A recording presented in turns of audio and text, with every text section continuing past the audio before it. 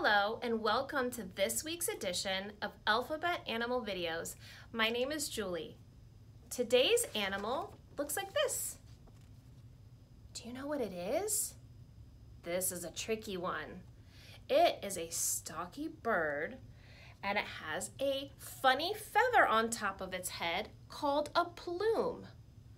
And also, this bird, though it has long wings, long pointed wings, it can only fly short distances.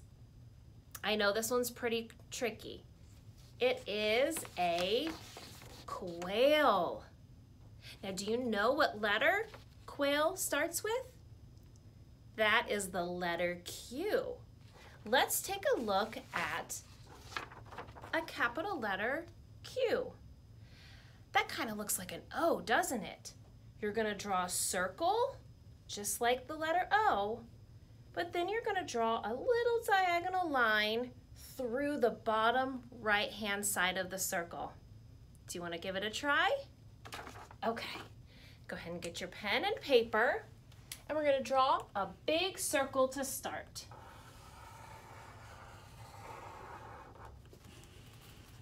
Excellent job. Okay, now we're going to draw a short diagonal line through the bottom right-hand corner. Like that. Very good. Now let's take a look at a lowercase q. This one looks a little bit different. We're going to start with a smaller circle, and then we're going to draw a stem on the side, and it's going to go a little bit lower than the circle.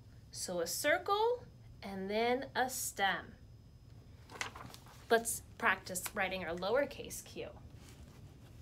Draw a smaller circle. Got it? Okay, now we're going to come back and we're going to draw a stem on the side. Very good job. Okay, this is going to be challenging, but would you like to try drawing a quail with me? Let's do it. Okay, we're going to start with the quail's body. I just want you to draw an oval. That's going to be the quail's body. Now we've got to give the quail a head. We're going to draw an oval on top of our first oval. Now let's give the quail his tail. We're going to draw kind of a little bit of a rounded triangle onto the back of our oval. Let's give him his big wing. Excellent job. Okay, now our quail needs a beak. Quails kind of have a short, curved beak. So draw a curved line, and then we're going to connect it. Let's give our quail an eye.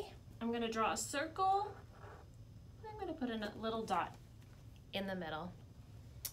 Now we need to draw that big fancy feather on top. Do you remember what it's called? It's called a plume. So we're going to start at the top. We're going to curve it around, draw that big plume, and then back on top of his head.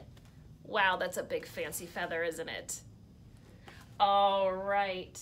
Now let's give our quail, let's give him a foot to stand on. We're looking at him from the side, so we're just going to draw one foot. Let's draw a leg down, and then I'm going to draw a line across for one toe, and then another line there for another little toe. And there you have it. There's our quail. Good job, everybody. Thank you so much for joining us today, and we'll see you next time. Bye.